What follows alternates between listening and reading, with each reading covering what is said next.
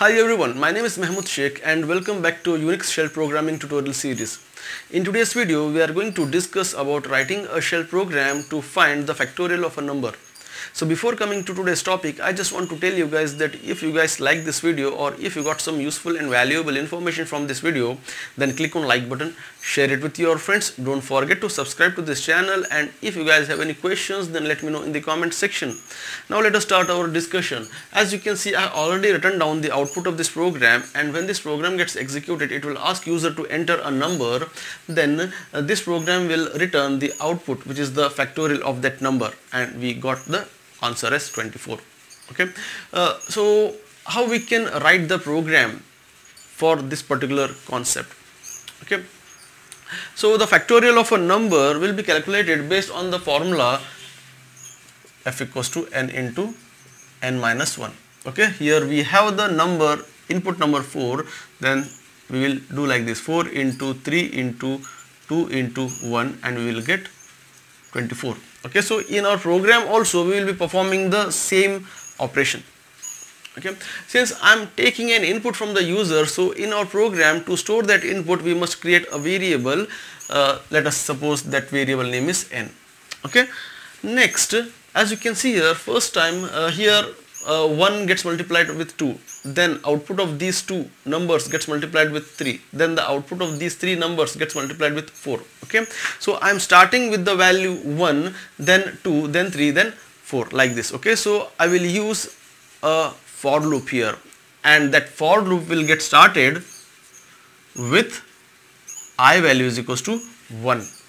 This is the first value, I value 1, and how long I need to run this for loop? Until the value of I becomes 4. I is less than or equals to 4. I need to keep on iterating this for loop.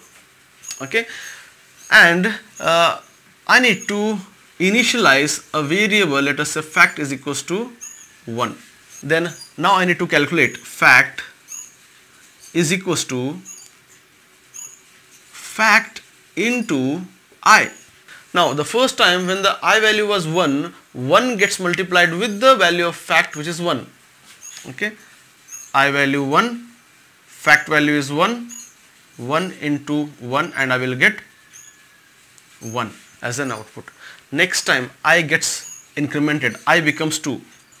Okay, and fact is 1. Okay, so now fact is 1, 1 into 2, and I will get 2. Now fact becomes 2, and I gets incremented by 1. Now I becomes 3. So fact is 2, 2 into 3, 6. Okay, then now f is 6. I now gets incremented by 1, and I becomes 4. So fact is 6 and I is 4, and I will get 24. Okay, now this is my last limit. Until the value of I becomes lesser than or equals to 4, I need to keep on doing this task. Okay, so now when the moment when I becomes 4, I should stop. For loop gets terminated, and I will get the value 24, and this is my final output, and I just need to print that output.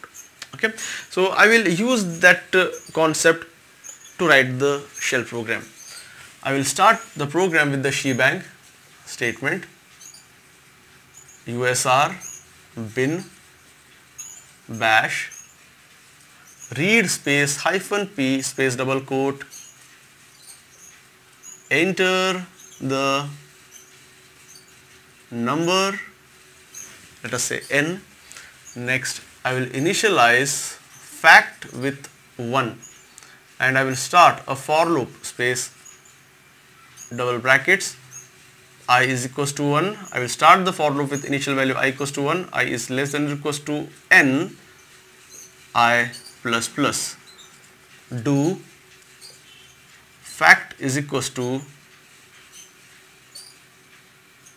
$, 2 brackets, fact into I, close both the brackets, done, and at the end I need to print echo space double quote, factorial of this number